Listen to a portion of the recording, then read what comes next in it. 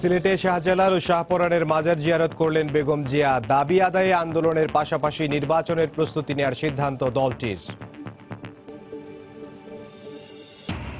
আদালতের ওপর চাপ সৃষ্টি করতেই সড়ক পথে বিএনপি নেত্রীর সিলেট সফর। মন্তব্য আওয়ামী লীগ নেতাদের, নির্বাচন পর্যন্ত মাঠে থাকার ঘোষণা।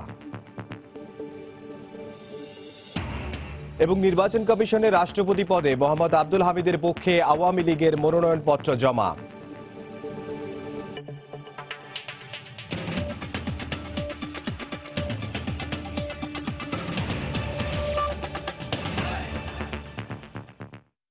একাদশ জাতীয় সংসদ নির্বাচনকে সামনে রেখে সময় সংবাদে শুরু হয়েছে নির্বাচন সংবাদ। প্রতিদিন রাত ৮টায় থাকছে এই আয়োজন, যেখানে নির্বাচনী খবরের পাশাপাশি থাকছে জাতীয় সংসদের আসনওয়ারি ভোট সংলাপ। আজ থাকছে রংপুর ৫ আসন নিয়ে। নির্বাচন সংবাদের সঙ্গে আছি আমি ইমদাদুল হক।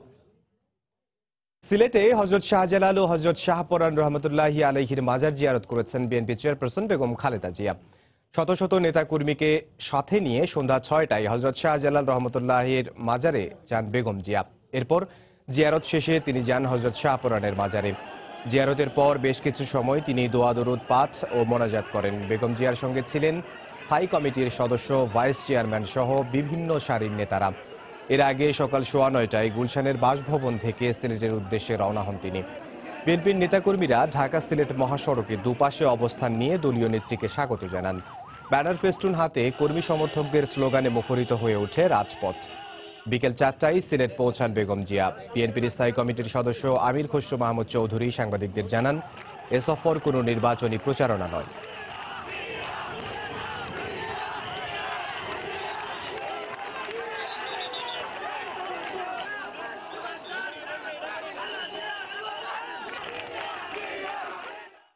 এটা কোনো রাজনৈতিক প্রচারণা নয়, কারণ ১ বছর আগে রাজনৈতিক প্রচারণার কোনো অর্থ হয় না। যখন নির্বাচন ঘনিয়ে আসবে তখন আমরা তখন অ্যানাউন্সমেন্ট করে রাজনৈতিক প্রচারণায় যাব। দেশে কোনো লেভেল প্লেইং ফিল্ড এই মুহূর্তে নাই যে আমরা সমানভাবে নির্বাচনে প্রচারণা করতে পারবো। বর্তমান প্রেক্ষাপটটা একটু ভিন্ন, তো সবার মধ্যে, জনগণের মধ্যে সেটা তো একটা সংখ্যা সবসময় থাকে।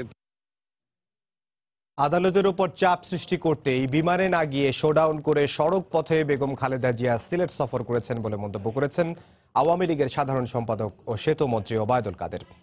দুপুরে রাজধানীতে ঢাকা এলিভেটেড এক্সপ্রেসওয়ে প্রকল্পে ক্ষতিগ্রস্তদের জন্য পুনর্বাসন বিষয়ে এক চুক্তি স্বাক্ষর অনুষ্ঠানে সাংবাদিকদের প্রশ্নের জবাবে তিনি একথা বলেন।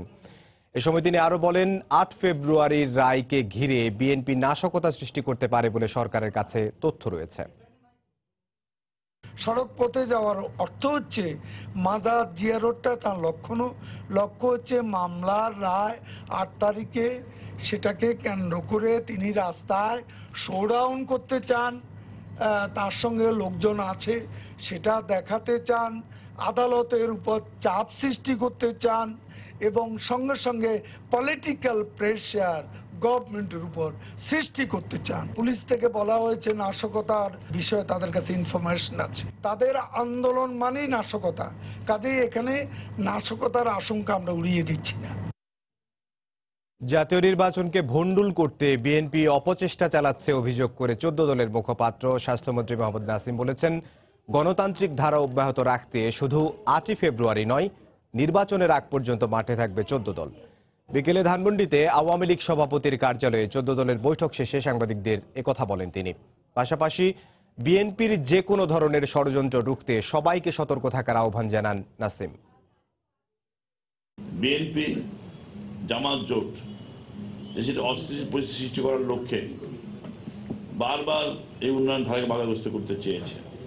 তাদের সর্বশেষ লক্ষ্য হলো যে কোনো মূল্যে আগামী নির্বাচনকে ভণ্ডুল করে এটা অসাংবিধানিক সরকার দেশে পুনঃপ্রতিষ্ঠা করা। কোনোভাবেই এই দেশে অযৌক্তিক অসাংবিধানিক দাবি মেনে নেওয়া হবে না, হওয়ার প্রশ্নই ওঠে না। ১৪ দল সজাগ আছে এবং সজাগ থাকবে ইনশাল্লাহ। শুধু ৮ তারিখে নয়, আগামী নির্বাচন পর্যন্ত আমরা মাঠে থাকবো, মাঠে আছে এবং থাকবো, সজাগ থাকবো ইনশাল্লাহ, এই সেখান অধিকার অব্যাহত রাখার স্বার্থে। নির্বাচন সংবাদে আরো থাকছে, দেশ জুড়ে জাতীয় পার্টির রোড মার্চ এপ্রিলে শুরু, ২৪শে মার্চ সোহরাওয়ার্দী উদ্যানে মহাসমাবেশ।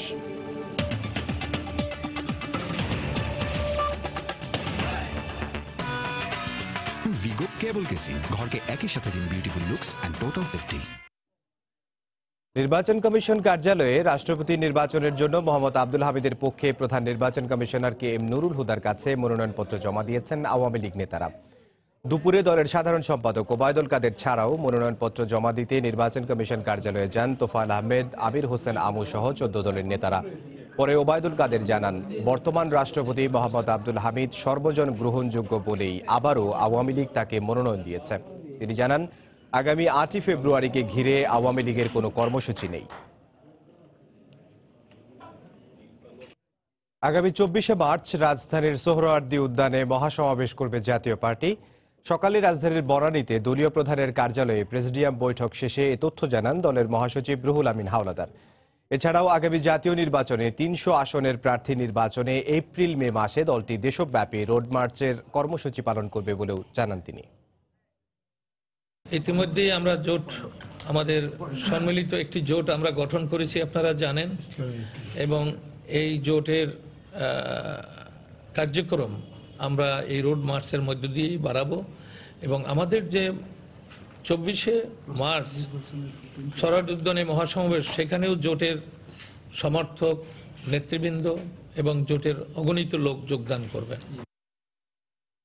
নির্বাচন সংবাদে আরো থাকছে, উত্তরাঞ্চলে স্বাস্থ্যসেবার মান নিয়ে নানা অভিযোগ, নির্বাচনের আগে স্পষ্ট অঙ্গীকার চায় প্রান্তিক জনগোষ্ঠী।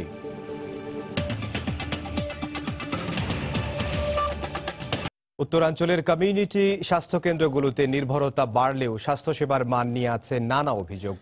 অসন্তোষ জেলা উপজেলার সরকারি হাসপাতাল ও বেসরকারি ক্লিনিক নিয়েও। এক্ষেত্রে আগামী নির্বাচনে রাজনৈতিক দলগুলোর কাছ থেকে স্বাস্থ্য খাতের উন্নয়নে স্পষ্ট অঙ্গীকার চান তারা।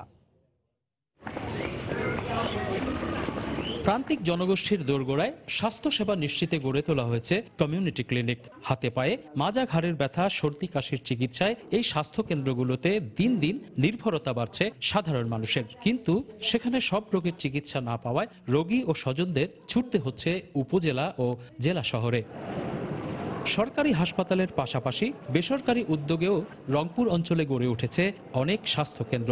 তবে সরকারি কিংবা বেসরকারি হাসপাতালগুলোতে চিকিৎসার মান নিয়ে আছে নানা অভিযোগ। সংশ্লিষ্ট কর্মকর্তারাও কিছুটা দায় স্বীকার করছেন।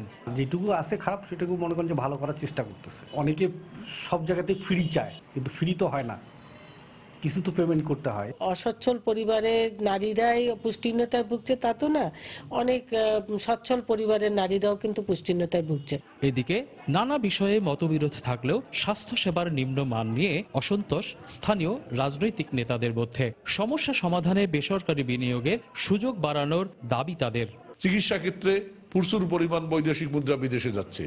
আমাদের এই অঞ্চলে যদি আমরা আরো হাসপাতাল, সেটা সরকারিভাবে হোক বেসরকারিভাবে হোক, গড়ে তোলা যায়, তাহলে আমাদের দেশের মানুষ কিন্তু সহজে চিকিৎসা সেবা পাবে। স্যাটেলাইট ক্লিনিকে অ্যাটলিস্ট সকালবেলা হলে দেখা যায় অসংখ্য রোগী সেখানে আসতেছে, সেখানে বিভিন্ন ধরনের ট্যাবলেট দেওয়া হচ্ছে, বড়ি দেওয়া হচ্ছে। চিকিৎসা সুবিধা দেওয়ার নামে মানুষের সঙ্গে প্রতারণা করা হচ্ছে, এটি ঠিক নয়। শুধু ব্যবস্থা করেই নয়, ব্যবস্থা বাস্তবায়নের রূপ দিতে হবে। সুশীল সমাজের প্রতিনিধিরা মনে করেন আগামী নির্বাচনে রংপুর অঞ্চলের দরিদ্র ও প্রান্তিক জনগোষ্ঠীর কাছে স্বাস্থ্যসেবা নিশ্চিত করা অন্যতম বড় ইস্যু হয়ে দাঁড়াবে। যখন জাতীয় নির্বাচন আসে তখন তারা ইস্তেহার দেয়, অনেক ধরনের ভিশনের ঘোষণা করে তারা আর কি, কিন্তু ক্ষমতায় যাওয়ার পরে দেখা যাচ্ছে তারা সেই জায়গা থেকে থাকে না। যে কোনো দেশেরই স্বাস্থ্যসেবা নিশ্চিত করতে গেলে আসলে শুধুমাত্র সরকারের পক্ষে চিকিৎসা সেবা নিশ্চিত করা সম্ভব নয়। বেসরকারি পর্যায়কে নিয়েই কিন্তু একটি দেশ তার স্বাস্থ্যসেবাকে নিশ্চিত করে। রংপুর জেলায় সরকারি স্বাস্থ্য সেবাদানকারী হাসপাতাল, ক্লিনিক, স্বাস্থ্য কেন্দ্র আছে 320টি। ব্যক্তি বা বেসরকারি উদ্যোগে গড়ে উঠেছে আরও এমন 5 শতাধিক প্রতিষ্ঠান। রতন সরকার, সময় সংবাদ, রংপুর। একাদশ জাতীয় নির্বাচনকে ঘিরে সিলেটে সরব হয়ে উঠেছে রাজনীতি। সে খবর জানাতে এই মুহূর্তে নগরীর জিন্দাবাজারে আছেন ইকরামুল কবির। সরাসরি চলে যাচ্ছি তার কাছে। ইকরাম, সিলেট একেবারে নির্বাচনী হাওয়ার সর্বোচ্চ পর্যায়ে রয়েছে। বিশেষ করে গত 30শে জানুয়ারি প্রধানমন্ত্রী শেখ হাসিনা সিলেটে তার নির্বাচনী প্রচারণা শুরু করেন। সিলেট থেকে মাজার জিয়ারতের মধ্য দিয়ে একদিন পরেই 1 ফেব্রুয়ারি জাতীয় পার্টির চেয়ারম্যান হোসেন মোহাম্মদ এরশাদ মাজার জিয়ারতের মধ্যে দিয়ে তার নির্বাচনী প্রচারণা শুরু করেন।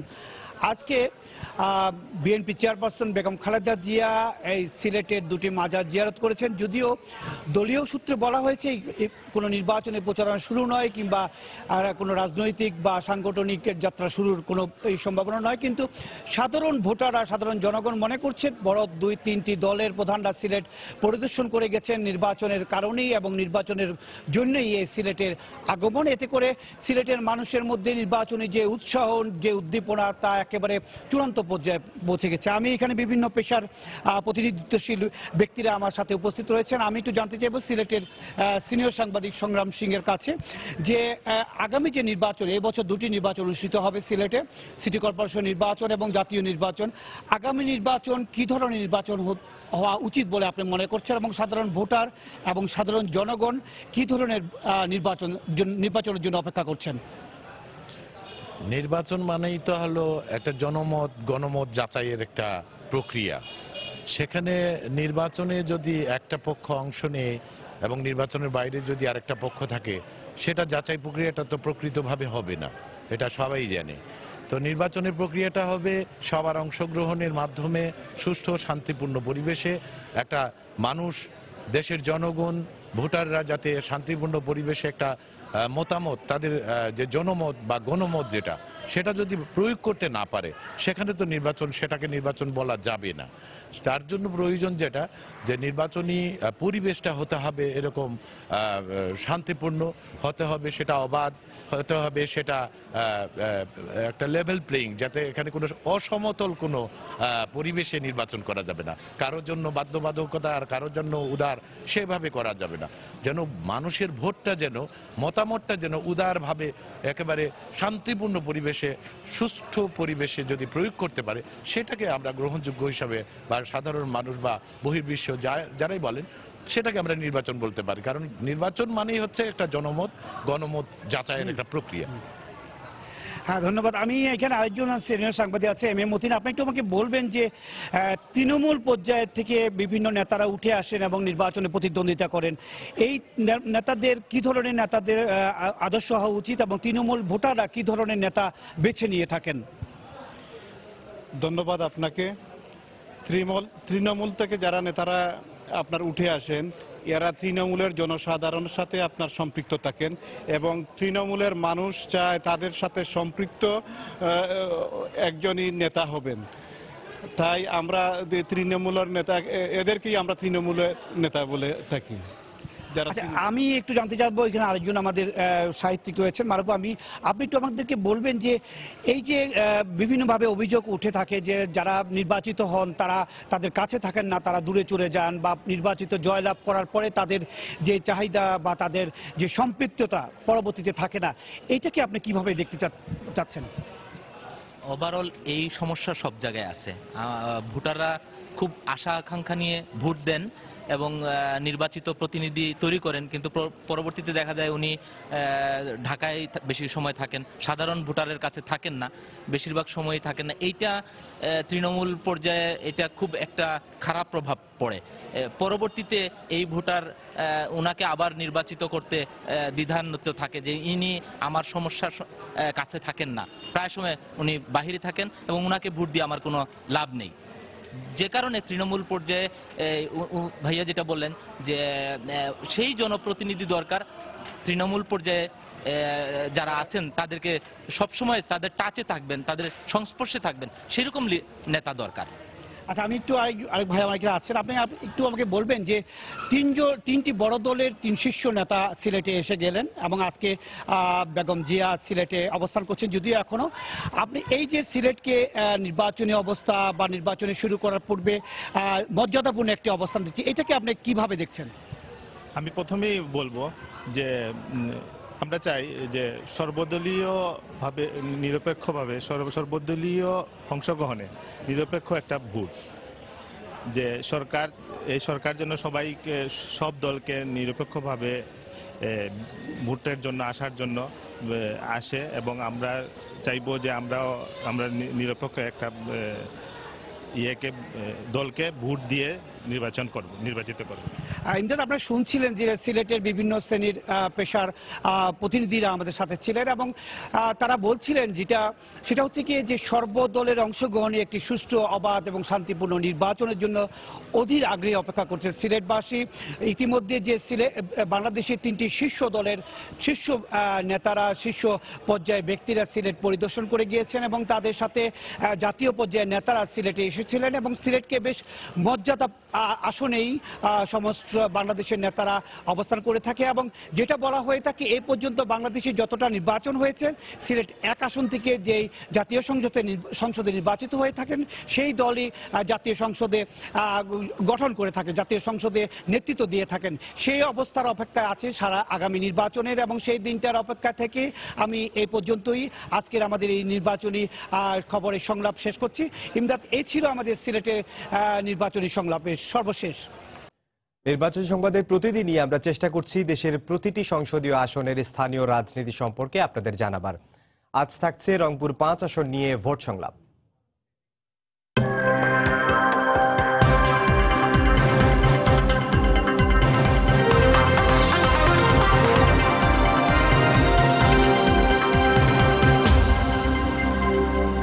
দর্শক আমন্ত্রণ ভোট সংলাপে, সঙ্গে আছি আমি রাশেদ লিমন। আজকে আমরা কথা বলবো এ পর্যায়ে রংপুর 5 আসন নিয়ে এবং আমার সঙ্গে এই বিষয়ে কথা বলতে উপস্থিত আছেন জনাব তুষারকান্তি মণ্ডল, সাধারণ সম্পাদক রংপুর মহানগর আওয়ামী লীগ, আছেন জনাব রইস আহমেদ, সাধারণ সম্পাদক জেলা বিএনপি রংপুর। স্বাগত আপনাদের দুজনকে আমাদের আজকের অনুষ্ঠানে। জনাব তুষারকান্তি মণ্ডল, যদি আপনার কাছে আসি, যে গত 2 টার্মই আর কি 9 বছর ধরেই এখানে এই আওয়ামী লীগ ক্ষমতায়, সরকার হিসেবে আওয়ামী লীগ ক্ষমতাতে, সেক্ষেত্রে সাধারণ মানুষ অর্থাৎ রংপুর 5 আসনের মানুষ কি পেয়েছে যে কারণে তারা আবারও এই নৌকাতেই আস্থা রাখতে পারবে? মিঠাপুকুর 5 আসনের জনগণ 17টা ইউনিয়ন মিঠাপুকুরে 17টা ইউনিয়ন জনগণ তাকিয়ে আছে। যখনই আশিকুর রহমানকে মনোনয়ন দেওয়া হয় তখনই সে নির্বাচিত, জনগণ তাকে ভোট দেয় বিশ্বাস হিসেবে, ভালো মানুষ হিসেবে আর ভালো দক্ষ রাজনীতিবিদ হিসেবে, এই হিসেবে তাকে জনগণ ভোট দেয়। আমরা আশা করব যে মিঠাপুকুরের জনগণ আবার যে 2018 সালে যে সংসদ নির্বাচন আসবে, মাননীয় প্রধানমন্ত্রী বঙ্গবন্ধুর কন্যা জননেত্রী শেখ হাসিনা ওনাকে মনোনয়ন দেবেন, উনি আবার বিপুল ভোটে জয়লাভ করবেন, এটা আমাদের বিশ্বাস। সেক্ষেত্রে আমি জানতে চাচ্ছি যে উনি যেমনটি বলছিলেন যে দীর্ঘদিন যাবত এই আসনটি আসলে আওয়ামী লীগের দখলে, সেক্ষেত্রে আসছে নির্বাচন নিয়ে আপনাদের এই আসনকে ঘিরে কি পরিকল্পনা? আমাদের বিএনপি সব ইয়াং যারা রয়েছে এখানে তারা কাজ করছে, প্রত্যেকটা ইউনিয়নে কাজ করছে এবং আমাদের মাঝখানে আমরা যে সদস্য সংগ্রহ নবায়ন যেটা করেছি আমরা আশাবাদী যে ওইখানে প্রায় আমাদের বলতে গেলে প্রায় 15 থেকে 16 হাজার আমাদের সদস্য সংগ্রহ নবায়ন হয়েছে। তো সেই ক্ষেত্রে আমাদের অবস্থান সাংগঠনিকভাবে এখানে শক্তিশালী। আশা করছি যে এবার আমাদের 20 দলীয় প্রার্থী যাকে আমরা দেই, বিএনপি প্রার্থী যাকে দেই, আমরা ইনশাল্লাহ এখানে নির্বাচিত হয়ে বের হয়ে আসতে পারবো ইনশাল্লাহ। সেক্ষেত্রে আপনি যেমন বলছিলেন অনেকদিন যাবত নিয়ে আছেন, তো এই যে মানুষের প্রত্যাশার কতখানি পূরণ হয়েছে আর কি, যেহেতু সরকার কিন্তু আপনাদের দলীয় সরকারি ক্ষমতায় রয়েছে প্রায় 9 বছর ধরে, সেক্ষেত্রে মানে সুযোগ কতখানি পেয়েছে উনি মানুষের প্রত্যাশা পূরণ? মানুষের প্রত্যাশা উনি পূরণ করেছেন। 17টা ইউনিয়নে আমার সরকার কলেজ আছে, যেটা কোনোটা ইউনিয়নে থাকার কথা না, প্রত্যেকটা ইউনিয়নে 1-2 করে কলেজ আছে।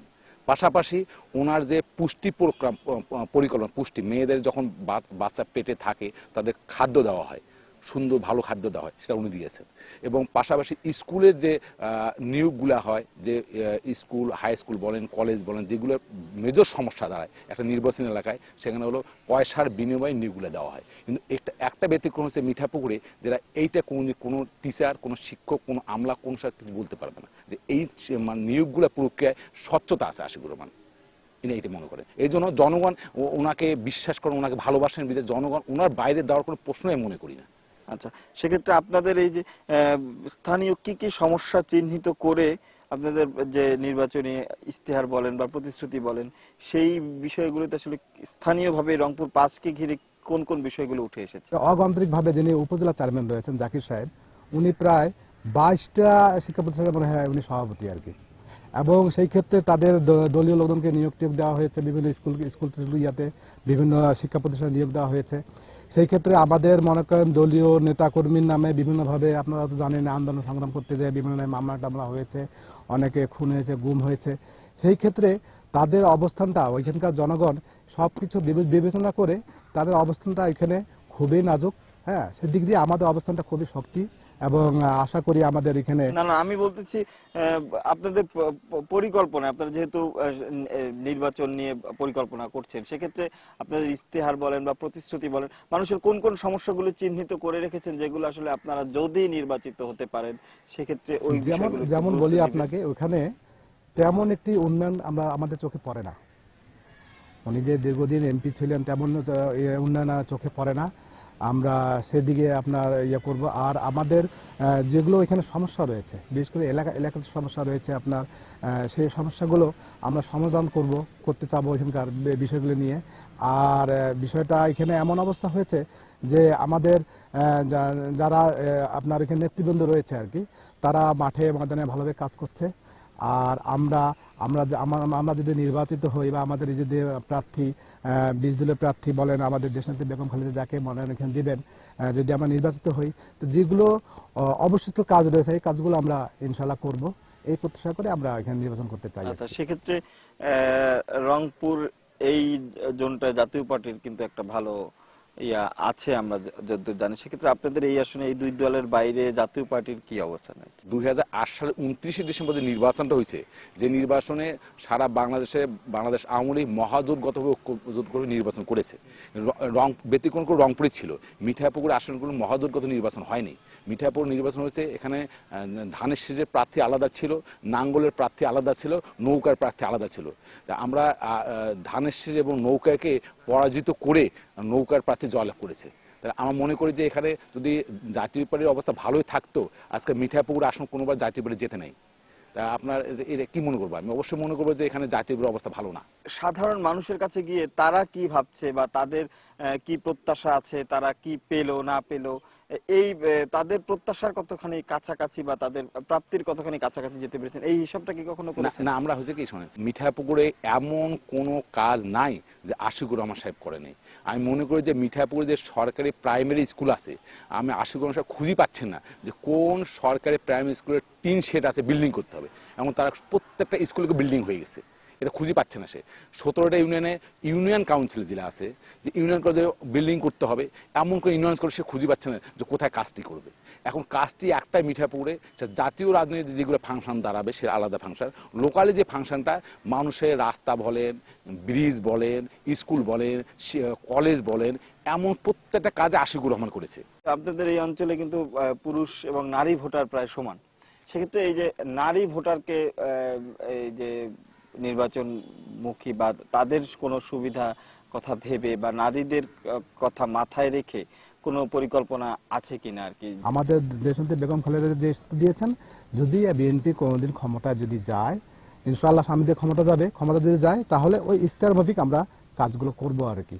সেজন্য আমাদের এখানে নারীর ব্যাপারে প্রচুর পরিমাণ নারীকে এখানে সম্মান দেওয়া হয়েছে। নারীকে কিভাবে বিভিন্ন আপনার কর্মসংস্থান করা যায়, কিভাবে নারীর কার্যক্রম করা যায় এবং কিভাবে পুরুষের পাশাপাশি নারীরা কাজ করতে পারবে, কিভাবে করা যায়, এগুলো সব কিছু সেখানে বলা আছে।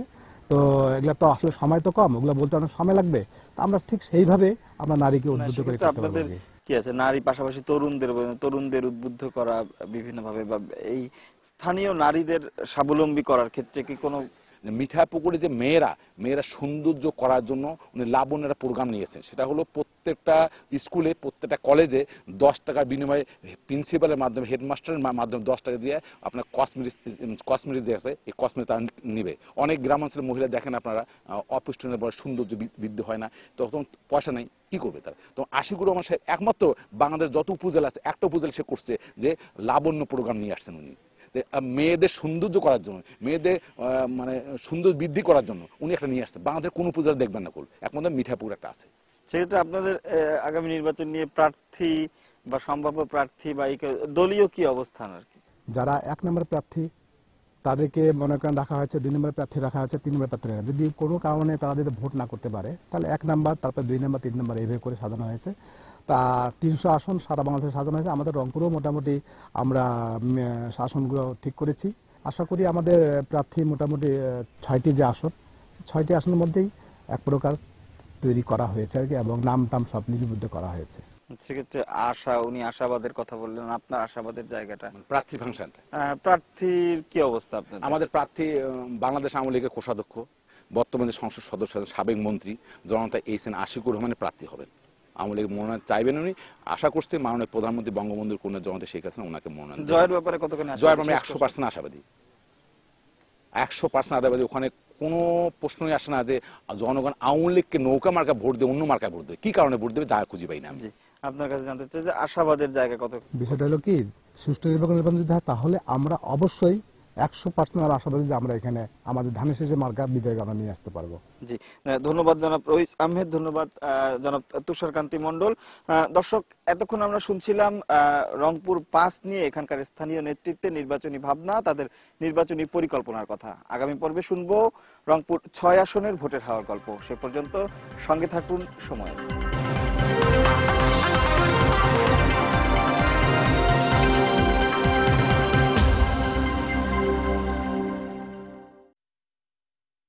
রংপুর 5 আসন নিয়ে দেখছিলেন ভোট সংলাপ। এ পর্যায়ে নির্বাচন সংবাদের শিরোনামগুলো জানিয়ে দিচ্ছি আরেকবার। সিলেটে শাহজালাল ও শাহপরানের মাজার জিয়ারত করলেন বেগম জিয়া। দাবি আদায়ে আন্দোলনের পাশাপাশি নির্বাচনের প্রস্তুতি নেওয়ার সিদ্ধান্ত দলটির। আদালতের উপর চাপ সৃষ্টি করতেই সড়ক পথে বিএনপি নেত্রীর সিলেট সফর। মন্তব্য আওয়ামী লীগ নেতাদের, নির্বাচন পর্যন্ত মাঠে থাকার ঘোষণা। এবং নির্বাচন কমিশনে রাষ্ট্রপতি পদে মোহাম্মদ আব্দুল হামিদের পক্ষে আওয়ামী লীগের মনোনয়নপত্র জমা।